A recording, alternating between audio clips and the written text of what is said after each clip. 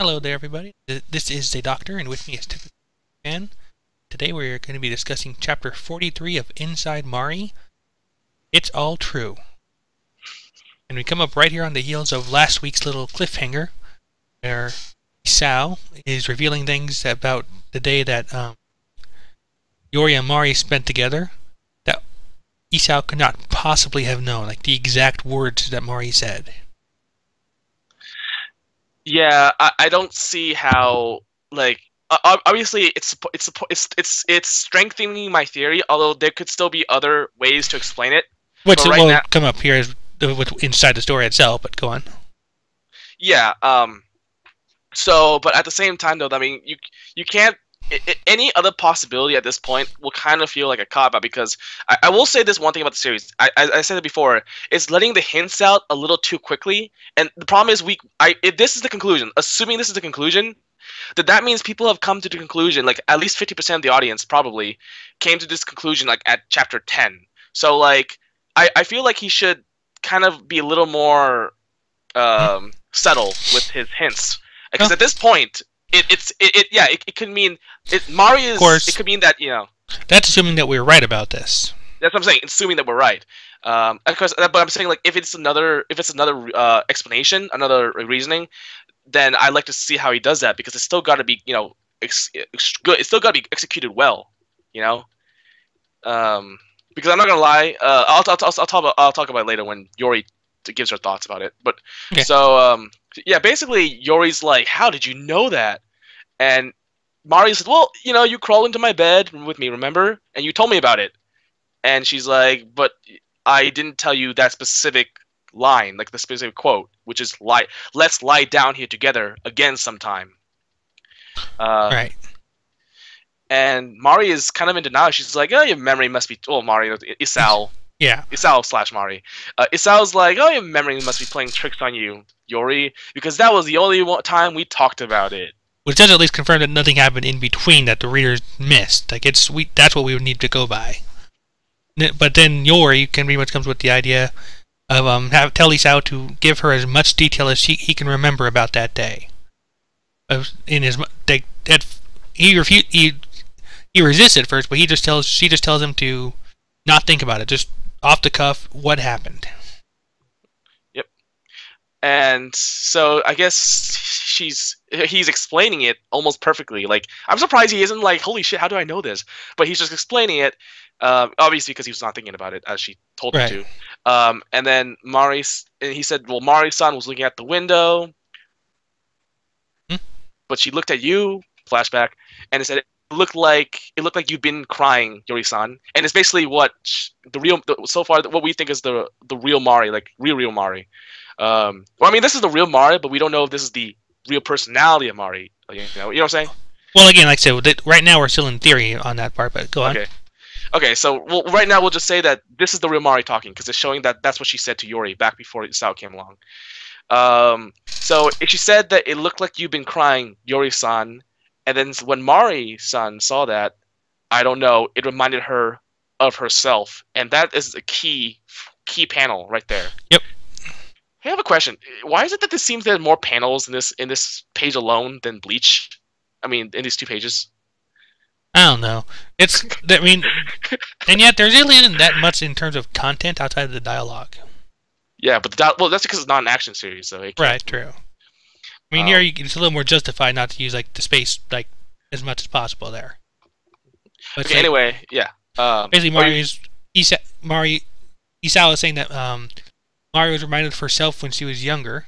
Yep, which is I think telling of who Mari is. Like this is interesting. So we don't know who the real Mari is, right? Because even though we got I said we have like the Mari that everyone thinks they know, and then there's the Mari that it's like a pervert, and then there's the real Mari that. Then there's the Mari that Yori-san knows, and which is the real Mari, and I think that was what I was getting to. So this is currently the Mari that Yori knows, right? Yeah. But at the same time, though, this is Isao kind of like he's speaking the thoughts of what Mari's thinking. Right. So whatever Mari is, this is what she's really feeling. This is, in my opinion, the true Mari talking. but it's done through in a way. It's done through. If my theory is correct, it's amazing because it's done through herself, but at the same time, it's done through a third party. You know what I'm saying?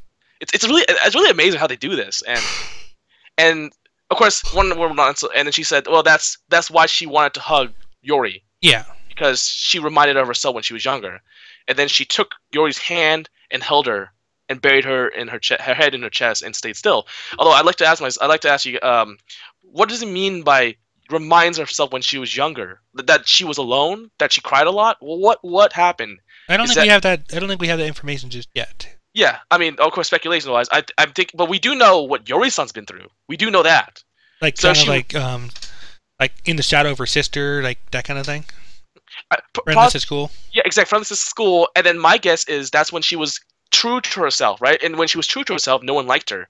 So I guess maybe she took on this persona, this fake persona to get friends, you know, and then she realized she hated it. That's speculation, of course. Yeah. But it would make sense because, you know, it seems that Yori-san, wow, I'm saying Yori-san. I'm not Japanese. Yori, Yori and Mari, Yori and Mari are more alike, and I think maybe we can use Yori at least as kind of like an archetype, a character archetype of what Mari could have been when she was younger, or was. Yeah. Like a hint, at least. Yeah. Yeah, it's a hint. So let's see what else is. And so Isao was saying like they stayed there for like what felt like half an hour, but was maybe more like 5 minutes. And that's when Mari said the line, "Let's lay down and here together again sometime." She felt Yori nod her head a little bit, and now it's clicking to Isao. How do I remember this? Well, I don't know. He's like, yeah, I don't know. It's like, and is it just my imagination? No, it can't be your imagination, man. Or girl, or person. And so Yori's, yeah, you. Okay, so it's all true. Okay, yeah. And Yori pretty much comes up with my second theory from the last one. Well, first I like to note that Yori-san. Damn it! Why am I saying Yori-san? It's because they keep writing "son," I think, right? Probably. Just don't fight it. No, I will fight. I'm American. Damn it. Fine, then say Miss Yori. No, she's younger than me. That doesn't preclude using Miss. No, just forget it. Well, it does. I think it means I don't have to at least call her Miss because if she's older than me, I have to. Anyway, so Yori's crying or is about to cry. So I think that's a big key part of an emotion because this is the first time she has shown that emotion to Isao / Mari. Yeah. That's the first time, at least from what I can remember. Well, to who she regards as Isao. Yeah, that's why I say Isao / Mari, kind of like the Isao version, Isao inside Mari's body. So far, yeah. So yeah, you were saying. Like I said, before we had like 3 theories, like yours, the one that you favor most, and I kind of lean towards it myself, is that Mari's just loopy, basically. Like she's not all, like, the whole thing's like a split personality, but another theory that we came up with and Yori is kind of falling into as well, is that Mari's still in there somewhere. Like, it's, Isao is there, they did switch, but Mari didn't go to another body, she's still in there. Which makes sense from the perspective that she's convinced that it is Isao, a whole different person in there. So I can see maybe why it didn't occur to her first that Mari has just got a psychosis. So you can kind of see where she's thinking, where she's coming from. Yeah, but then that brings up the bigger question. Then who the hell is that Isao that we know? That the Isao in Isao's body? Right. And as Isao asks next, who was on the phone? Okay, I think we did talk about who we thought it could have been, right? Yeah, I said my theory was that it's more of the psychosis because Mario was completely alone at the time. But you thought it could also have been Yori's sister, Mari. Yeah, but the thing is though, at least that is explainable. The problem is the Isao, the Isao part, like the actual person, the body. We can't explain that otherwise. This theory, like it can't, you can't work around that. Yep. So. I think that's the biggest hole in this theory. Like, then what about the actual Isao? Yep. And then she hugs Isao. Yep. And I keep wanting to say Mari because I'm so convinced at this point that it's Mari, but whatever. Yeah. For the sake of the viewers, I'll just say Isao. So he says, she says, you don't know, huh? And then Isao's like, huh? I don't know, but Mari, I finally got to meet Mari. Yep. And she's crying, which is kind of an interesting way of putting it. And of course, the last page is the two panels of one panel of her sniffing, and Isao just being like getting a shocked look, or staring off into the distance actually. Yeah. And then we see the sky. Yes. Yeah. But And here's the thing though, like that's the end of the chapter. Yeah, that's the end of the chapter. But here's the thing.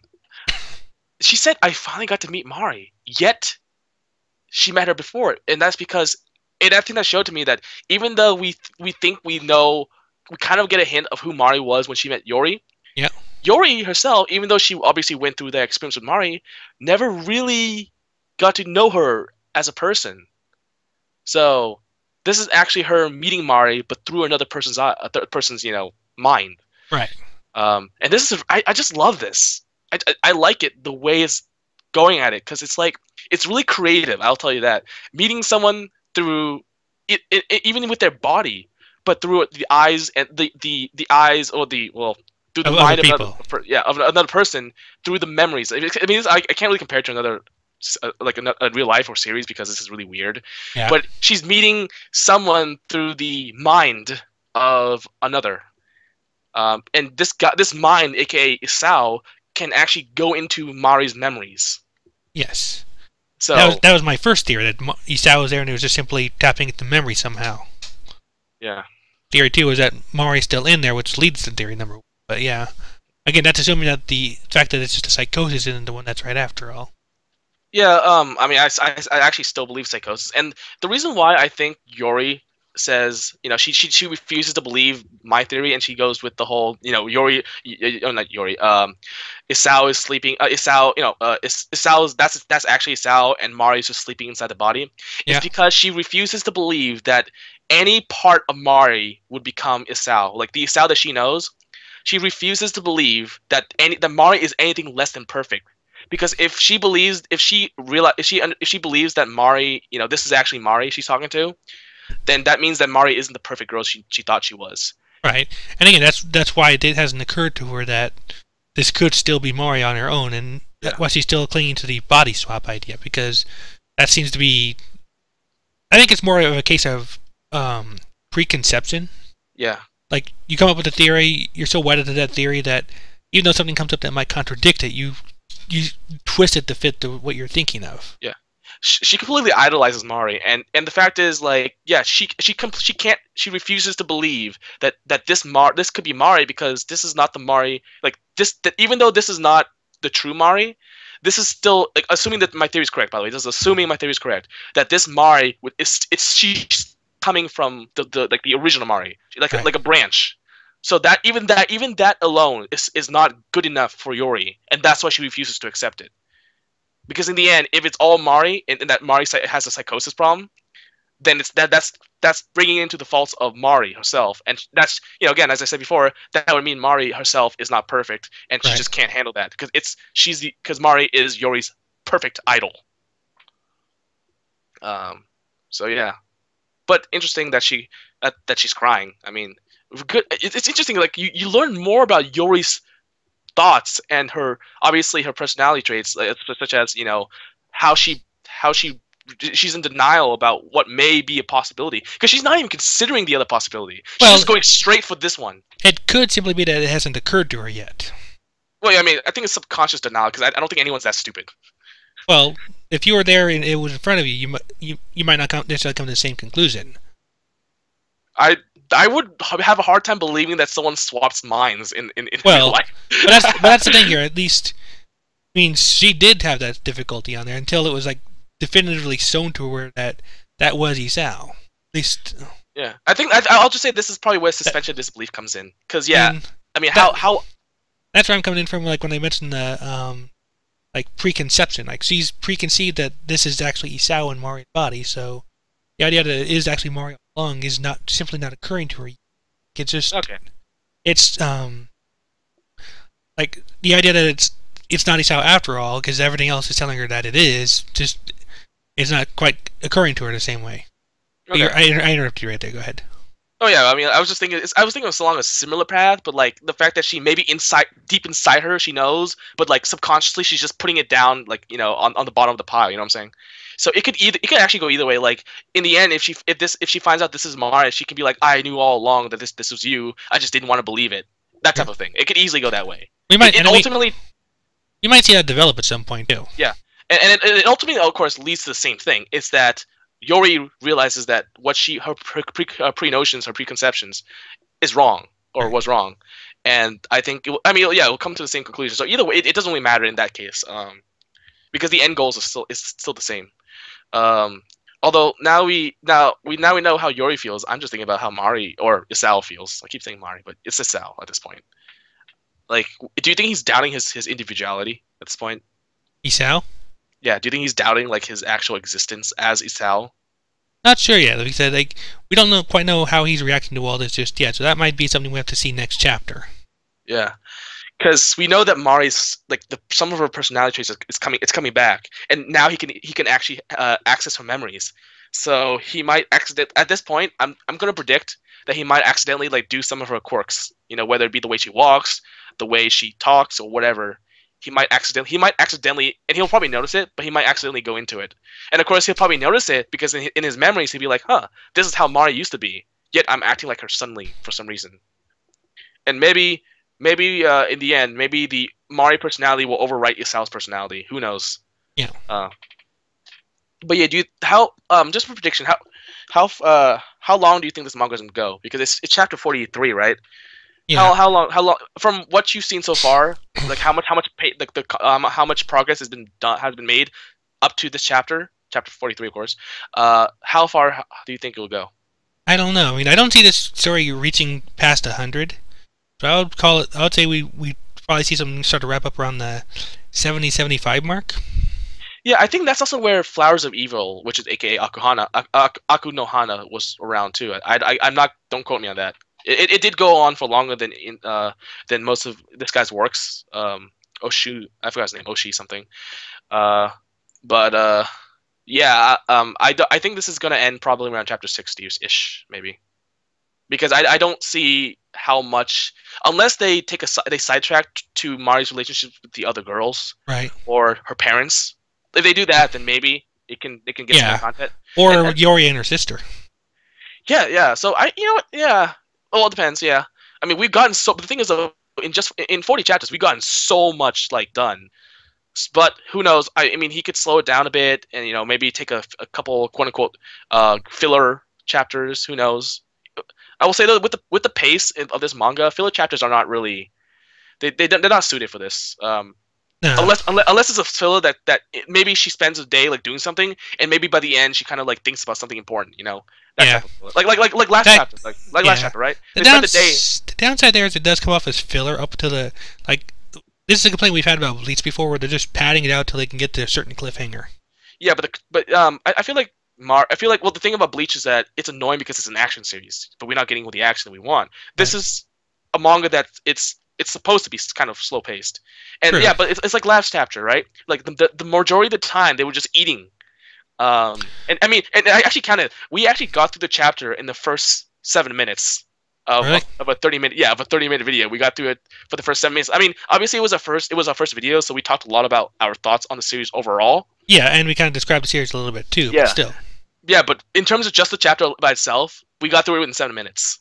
So obviously it was nothing much happened, but then at the same time though, a lot did happen because we kind of got a big revelation, and we also got how how kind of Mari or Isao and Yori interact with each other. I'm going to correct myself a lot, aren't I? The way you're going, probably.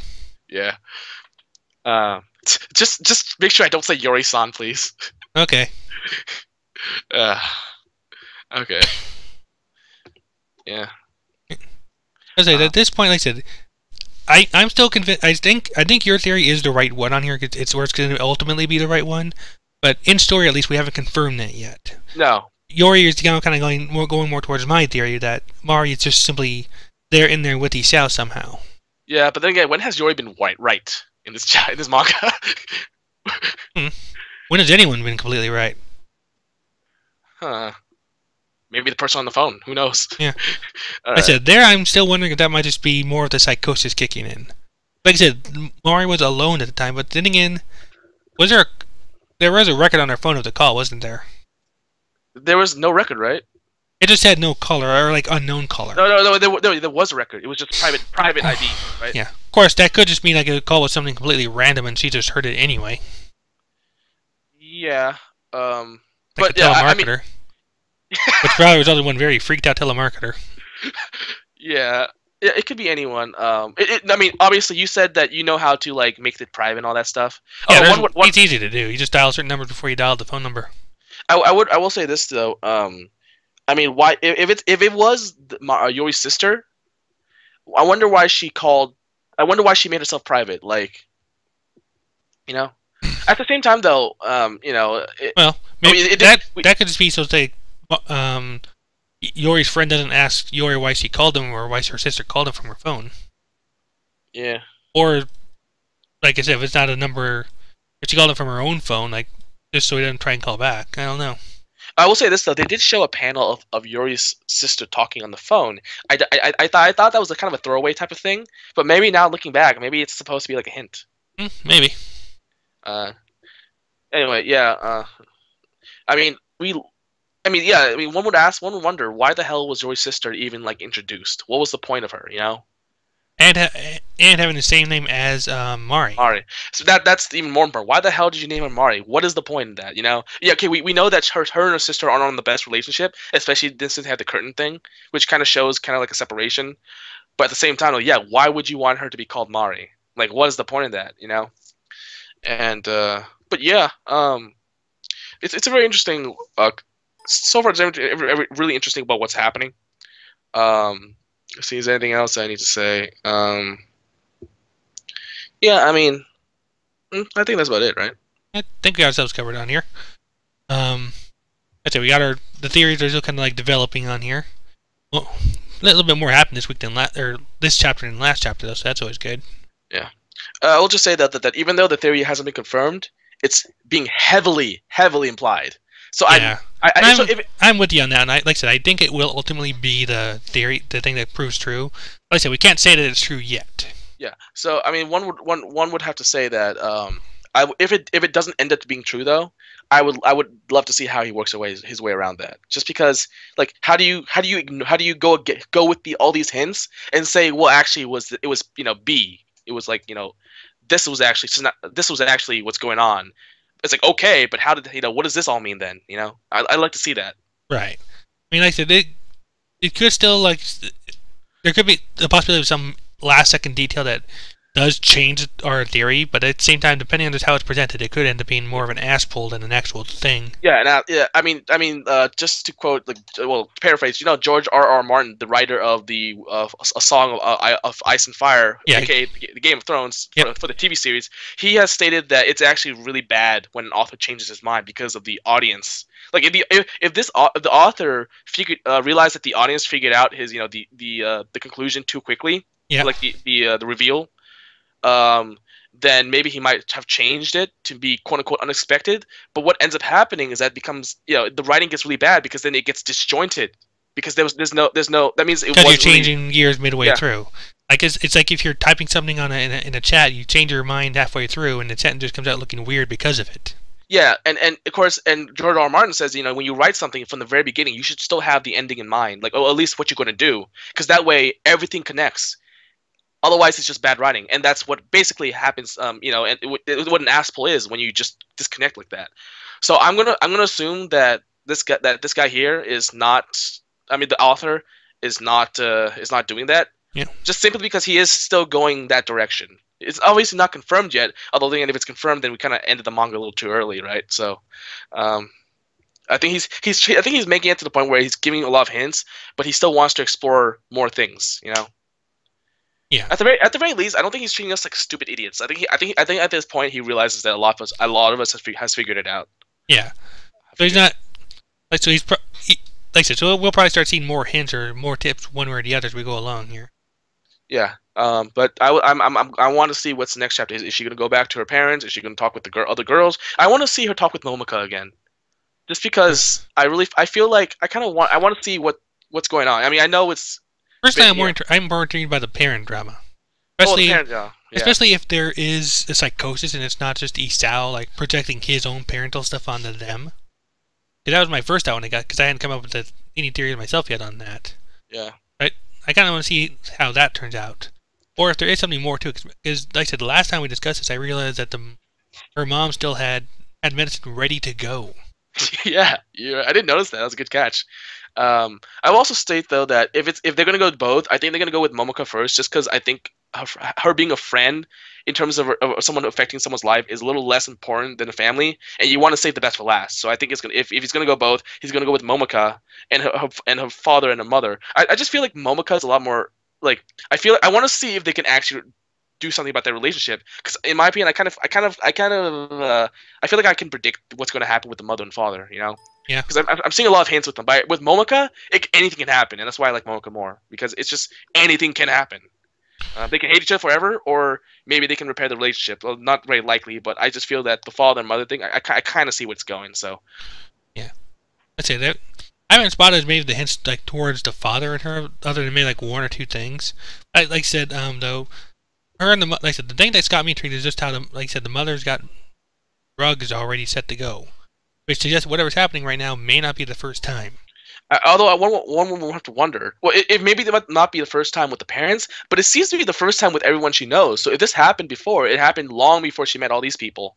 Right. Maybe when she was in middle school or something. I think they are in middle school. No, they're in high school.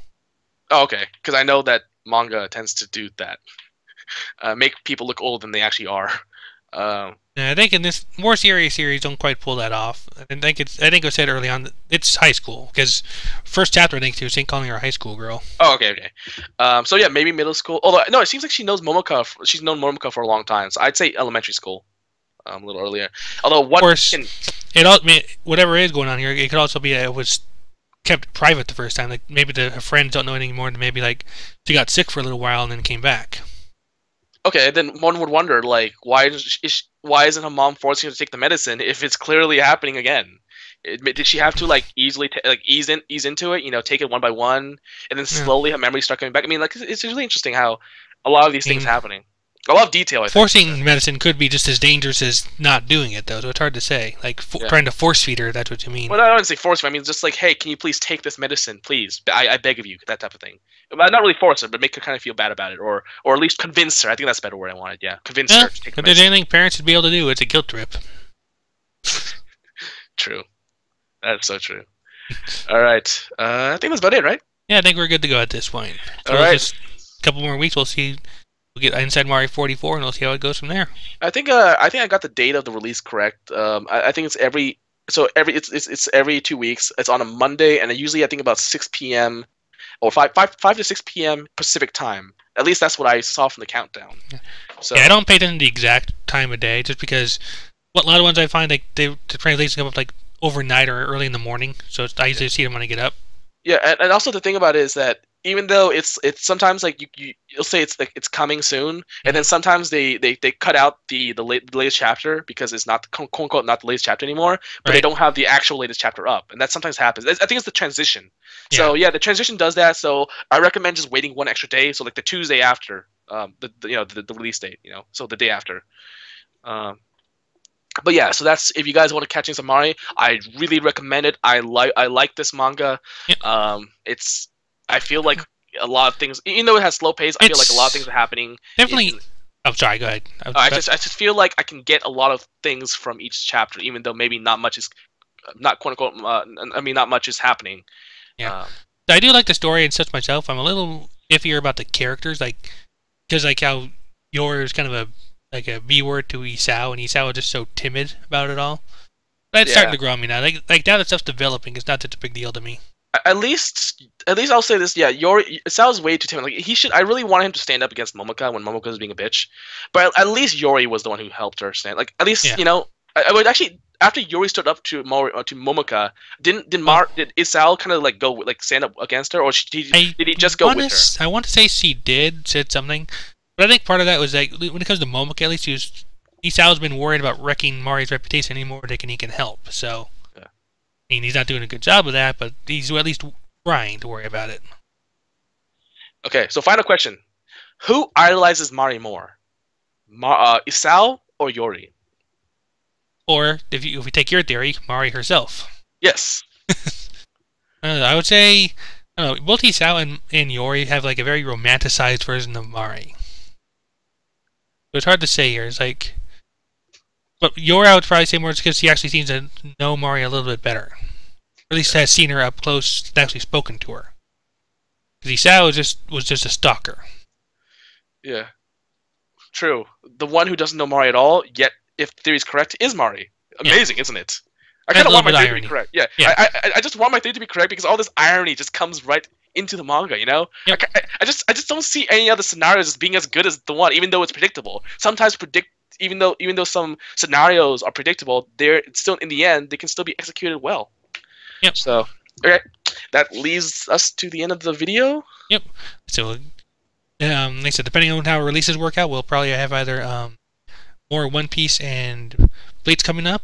But as they come out, we'll also include more Inside Mari, Attack on Titan, and Kami ga Kill. Thank you. I was blanking on the name for a moment there. So, in the meantime, I hope you enjoyed this video and put in any theories or any comments of your own in the comments. Like, subscribe, etc. Have a good night. Bye!